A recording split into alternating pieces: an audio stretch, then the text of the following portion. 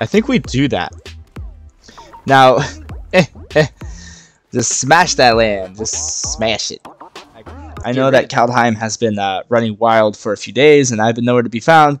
But I'm back. I'm at a new spot. I'm in the dark. Sorry about my blinding face. I have run into a bunch of Wi-Fi difficulties. This is the earliest I can get out of the video.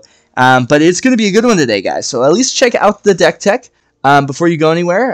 If you'd like to skip ahead and get into the gameplay, I totally understand. We have 3 good games today. Absolutely fantastic. Quick, concise, Gruul smash games. Nothing to complain about. This card, though, has a destroy land clause for the first trigger of the saga. The second trigger, you put a land card from a graveyard, right? So the land that you destroy, you can at least get.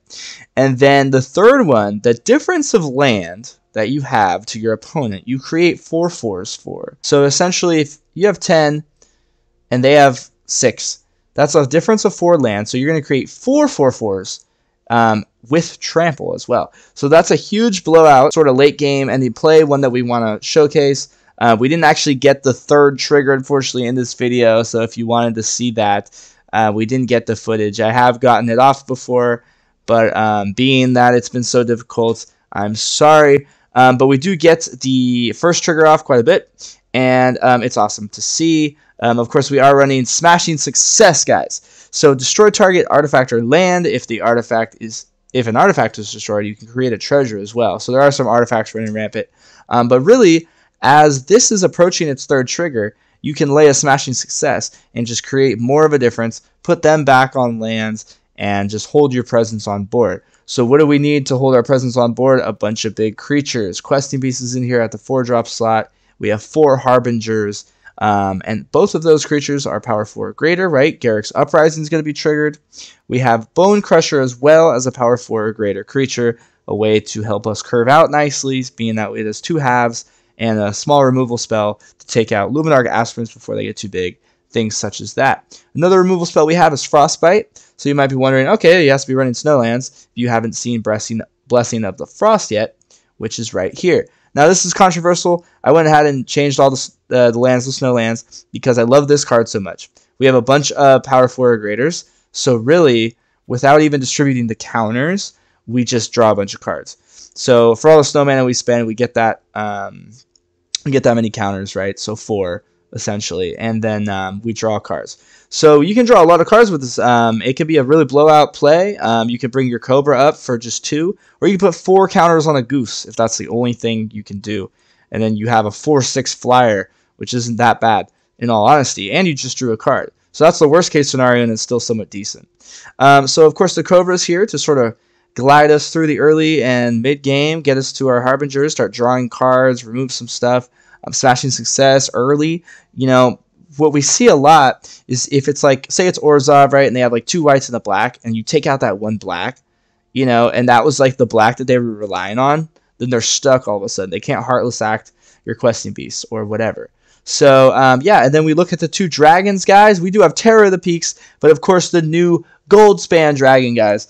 Absolutely a powerhouse. You know, we just have diversity of threat, split between 2/2, and this guy has haste and can help us ramp towards this big 6-drop. We do have 4 of these. This is what we want to do. We want to drop the trolls and pop a bunch of trolls. I would have just used that as the intro footage if I did get any, but we didn't. But of course, it's just your classic Gruul smash with a bunch of big dudes, with the Frostbite and the cool little Blessing of the Frost, and just some new cards sprinkled in there. Very fun. The mana base is just right down the middle, and we are running, looks like 24. We need to hit those land drops and make sure that our Cobra is triggering. So a very classic, very good deck. This is Kaldheim standard. It was Mythic, okay, the right before, but they placed us back into Platinum 3. I think we're Platinum, or put us Platinum 4, now we're Platinum 3. So yeah, thanks for tuning in, guys. Don't forget, during the course of the video, before you leave, give it a like. It helps other people discover it. And I'll see you guys for more future videos. Thank you so much. Okay. All right. So, of course, our first opponent there, he got a little bit stuck on land. If he got 1 more land, he would have had a much better time, I would imagine. He probably had a bunch of 3-drops, probably a low end of the curve deck. But see, you take out a mana like that, and all he had was like maybe a Heartless Act, and that's it. So the Cobra can ramp you up very quickly, and that sort of play early can be devastating. Okay, so he went ahead and took 6, leading with a blue. We'll lead with this because we're going to double forest. You know, in case he lays a little bit of a... Or if he lays a creature here. See, we can't... We only have 1 permanent, right? So we can't do 3 damage. That's what's rather sad. Okay. Ooh, we got the Cobra off the top. So we'll go ahead and just do that. Now, the Polywog Symbiote, I made a really cool mutate deck. Azorius Mutate, my first video that got over 100 views. It just really launched a lot of stuff. That was really cool. It launched my confidence as well. Yeah, there it is, the Sea Dasher Octopus. Exactly what I did, actually, in my video. So that's really cool to see. I know a lot of people have done it before, but for 1 mana, right, you're putting that ability onto something. Now, I want to block almost. But no, we can take out this creature. Okay. Oof, that's dirty. So we can Cobra. Yeah.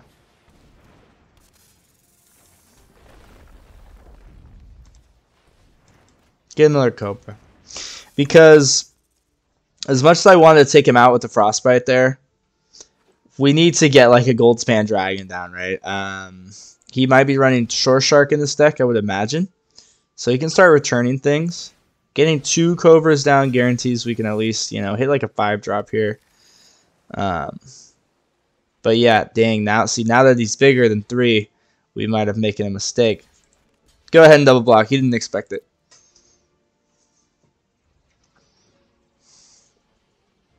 I don't even think I'm ready for that. Let's go ahead and top deck a mana off the top. Perfect. So I was relying on that. And I know he had 3, you know, he only has 3 cards in hand. He had the mulligan. Okay.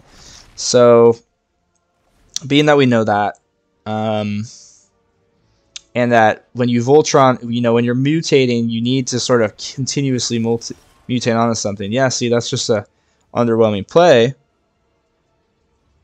One that we can capitalize on, baby. Let's go ahead and just do this. Show what we're going to do. And if he chooses the block, great.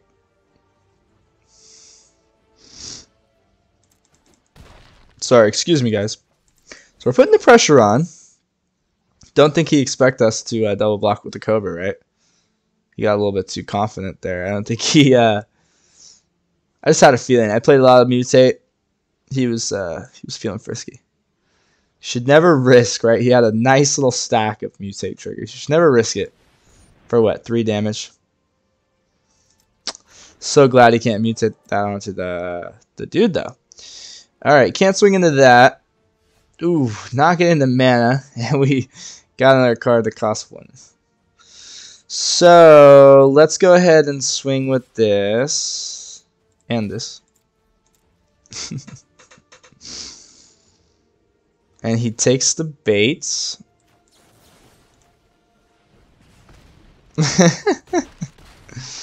And we'll just follow up with another Binger. The one he just, yeah, no, did everything he could to get rid of. Not bad. Just these power forward graders. You know, if we had a Garruk's Uprising on the field, we would draw in tons of cards. All of our dragons, right? The Terror on the peaks start doing 4 damage to the face. So we just have big, meaty creatures. Obviously, what Gruul's known for. We have some removal with Bonecrusher Giant and Frostbite.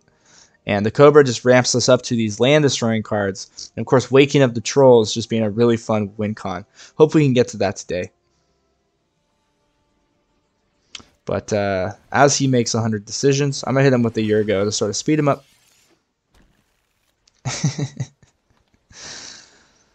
Nothing like a little friendly nudge in the right direction, right? Okay, we're not getting the dang red. That's unfortunate. We're just getting unlucky. Let's swing and see what he does. I think we take out this goose before he can block. Because... Oop.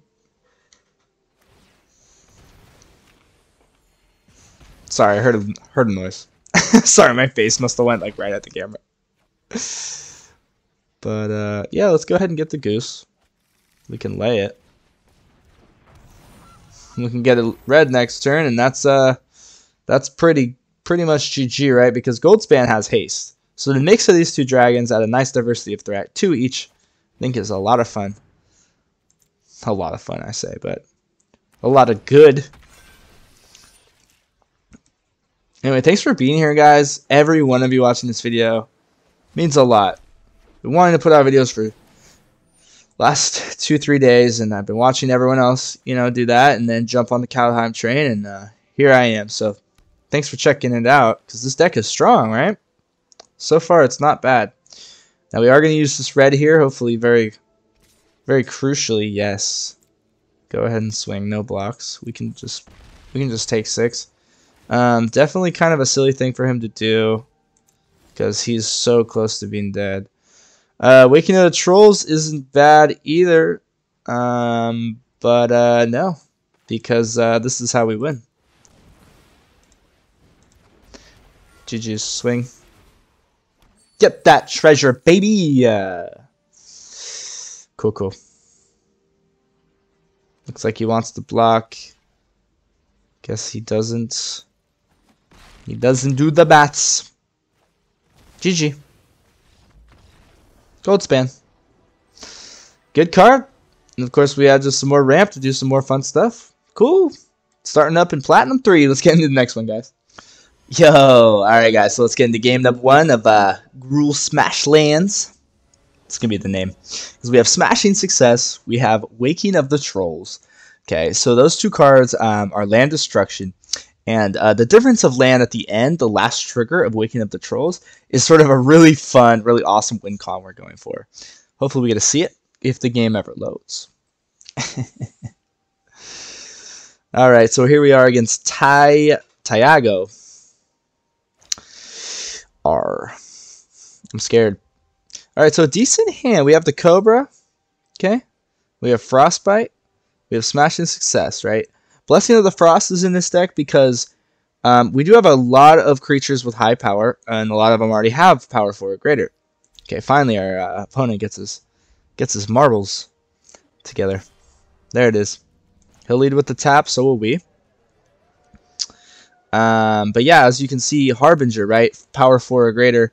Blessing of Frost is going to draw us a card for each creature that already has that. Cobra, we'd only need to devote 2 counters to that in order for us to benefit from it. You'll see what I mean in a second. Anyway, there's the Cobra. Not bad. We're going to have to lay this, I think. Then use the extra green that we get from the Cobra for the Binger. And that's a really good line of play. Nice little curve out there. Could always go for the mountain and then Smashing Success right away too.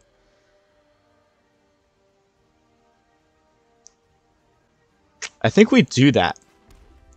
Now, just smash that land. Just smash it. Get rid of it. What are you going to do? Counter it? Nah, you can't do that. Sorry, sir. You have a green and a white. Unless... Does that new card, can you target lands? I think it's like Snakeskin Veil. I wonder what's happening. He might be wanting to quit. The Cobra into the Smashing Success early is just really... It's really a lot. It's really a lot. Like he's at 2 mana starting his turn there, right? So whatever he was going to do, he can only do one thing. Most likely, right? We're just continuously ramping. He does have to devote his turn to take out the Cobra. Whew, look at that. Okay, so... Of course, we can't lay the Binger because of how we went aggressive with the mountain. So we could take out the land. But I think it was really beneficial because, look, he's stuck on his 2 drops. Oh my gosh. Almost want to hit him with a sorry. Let's go ahead and lay this. We can draw a card here. Get our mountain on the field. Say go. We have a Bonecrusher and a Frostbite held up ready to take out a little creature. But if he does nothing, let's pop him in the face. Bonecrusher is another power 4 or greater. But I think we lead with Terror of the Peaks here. And draw a card. Beautiful. Frostbite's still online to do 3 damage to something. And we'll get another Binger. Seems good. Seems good. Awesome. Cool. Really, really nice little game here against Tiago. Too bad he was taking forever at the beginning. Yeah, he just got screwed. I mean, he thought maybe he could coast on 3 mana, and he's just not hitting that third, I guess. Oh, poor guy. GG. Alright. He got a little bit screwed, but right away we got to see the power of land destruction, right? Let's get to the next one. Yo, alright guys. Let's get to the next one here against Enigma. Enigma, are you having an Enigma? I know I am. Slay the goose. Boom, bam, bang.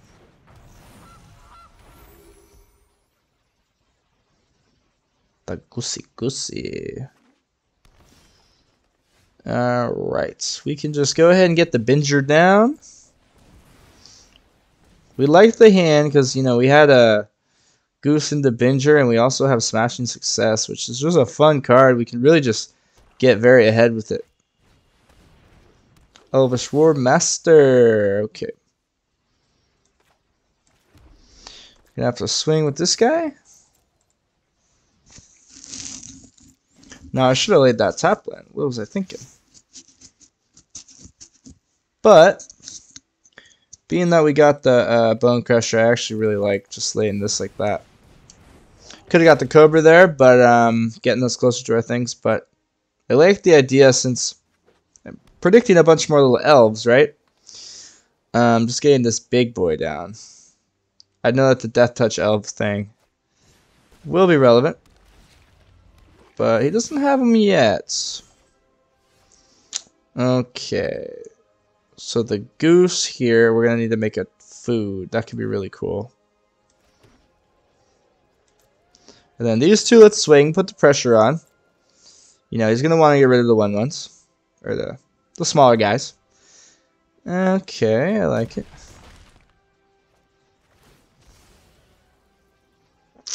Yeah, we can get that. Not bad. Let's end the turn. Of course, we're going to get our... what's it called? Our food. Then we can lay Waking of the Trolls, guys. We got to show it off how powerful that is. Especially as we approach the last trigger, we can use a Smashing Success. And that is just tremendous. Dang.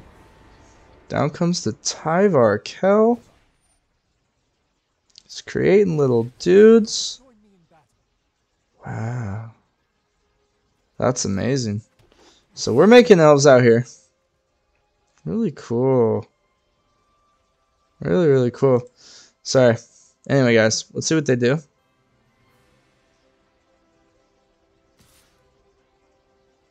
We'll take that and just get the food. Not too worried about 2 damage. Big plays are about to have another Waking. Beautiful. Let's do it. Let's do it now while we can. Take out that 1 black that they have, right? That could really put them back. Because they only have 1 of that color. They're sad. They are sad. Getting in, baby. Yeah, we're going face. We're putting tremendous pressure towards them. I'm glad we laid that Bonecrusher when we did. Just being bigger than these elves is relative. So this archetype might be fine. Just big, meaty creatures might still just be as fine as it was. Okay. Not bad. It's going to take the 4. I respect that. I think you probably should have blocked with that 1/1 though. Does get to the other black. Of course, they have, you know, he has the ramp by tapping them, but I'm just not worried about him tapping all his elves. And, you know, maybe if he plays like an extinction event or a board wipe of some kind. Dang, he does take out the Waking. We did blow up a land. We forced him to use a removal spell on it. Not bad. Okay, see now we're getting to the point where we can lay the Terror of the Peaks. That would probably be the best thing to do. So we can just lay Terror of the Peaks and then rely on laying Questing Beasts and just doing massive damage that way. What we can do is we can like swing with just this guy.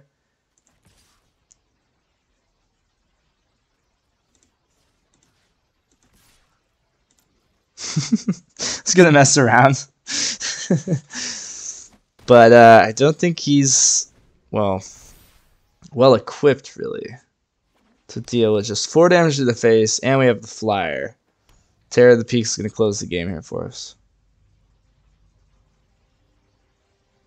Really cool stuff. Waking of the Trolls did its thing. Of course, we didn't really get much benefit off. It is kind of a high cost. You know, a lot of people are saying they wish it was 5. I think that's a fair argument to make. I think it might have been a little. I thought if it was 5 mana, I think it would have been just way too good though.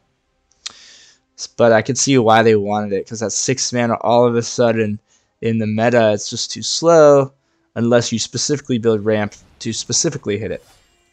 And you need cards like Smashing Success to sort of make it work because of that last trigger. That's where you get the majority of your value. Garruk's Uprising, one thing, if I haven't mentioned it yet, I'm sure I have though.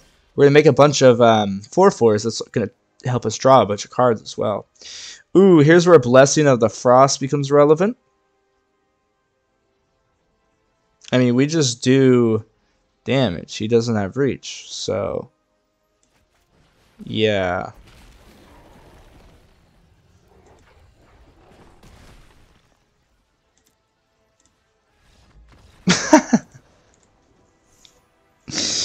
GG's. I was like, wait. Alright, let's get into the next one. Hey. Alright, guys, so here we are against Blue Cube 428. Let's go, baby. Okay. So, we're going to do 3 damage to any target. Sorry, any creature or planeswalker with Frostbite relatively early in the game. And we could wait for some creatures to trigger with Garruk's Uprising. It's a little bit slow. Guess we'll have to just risk it because I want 7 rather than 6. Frostbite can hopefully do something. Hopefully they're creature based. Ooh, black. Oh, and then we do get the Lotus Cobra right off the top. So, beautiful stuff. Beautiful stuff, guys. Beautiful.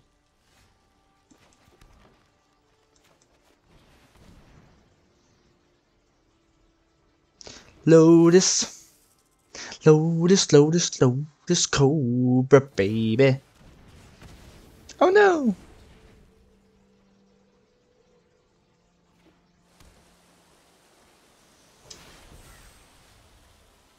Okay. Let's get this down. No real reason to get Garruk's Uprising down. I mean, there is, but we don't have the other red. And I would just sort of prefer, yeah, let's do it. To have 3 snow permanents. Cool. And now we can just start whacking him with the Questing Beasts. We lay the enchantment after the fact. We still draw the card, right?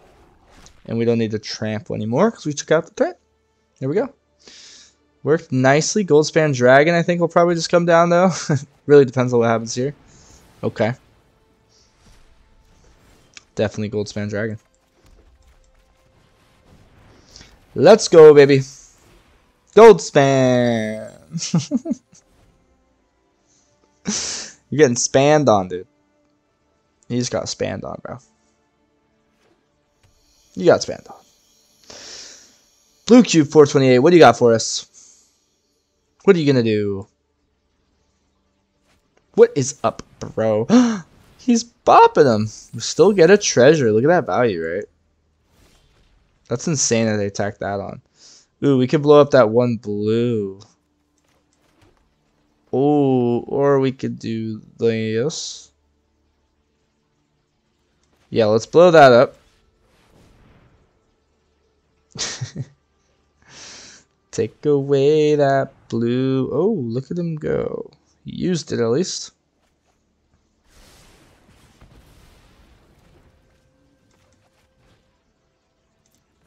We'll just get that on the field. We still have another treasure for next turn. Hopefully we can make a play out of it. Because we can draw a card right away unless they remove this. So really we're at his mercy here, but we're not in any immediate threats. It's foretelling. A little bit of a slower deck. He hasn't done too much, right?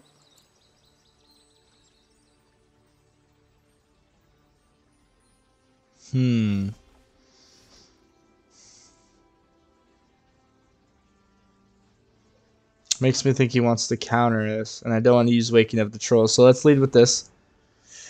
Because if he countered Waking of the Trolls, I would just cry. Yep, there it is. It's fine with me. We got out of his hand, we sort of knew it was coming. Guess I didn't have to lay it, but we got it out. Now, what's he doing? Your go, buddy. Oh, now I'm thinking, apparently. So we're going to draw a card here with the Binger. Of course, that is just always beautiful. Give it to me. Oh! Yeah, the Questing Beast. Boom. There we go. So we have what looks to be a good amount of damage on the field, guys. Okay. Nice. Let's go ahead and take out that blue now that we have an open avenue too. We've been picking on the blues. We don't want them to counter anything else. Land destruction, baby. We don't want them picking on us. Let's just lay that. Let's get it. GG! Yeah. Land destruction, baby. It was too much for him. Alright guys, so you made it to the end of the video. I know it was a quick one. I've been struggling again, as I've said, to get out a bunch of content for you, and this is what I ended up with. So you know, hopefully it's somewhat serviceable. This is a very strong shell. We have some very strong cards in here, right? 4 mythics there, or sorry, 4 rares at the top of the curve. We have 4 mythics here with these big dragons. Questing Beast has always been as good as it was. Blessing of the Frost is a sleeper. We got to see that do a little bit of work. Cobra ramping us has always been just as good. And of course, you saw the other pieces today. Go ahead and give it a like if you did find any enjoyment out of the video. It would mean the world to me. I missed a few days of recording and putting out content, so I want to catch that momentum back up. And I'll tune back in for more Kaldheim content. I'm gonna put out a bunch more decks in the future, I promise. And yeah, I'll see you guys next time. Okay.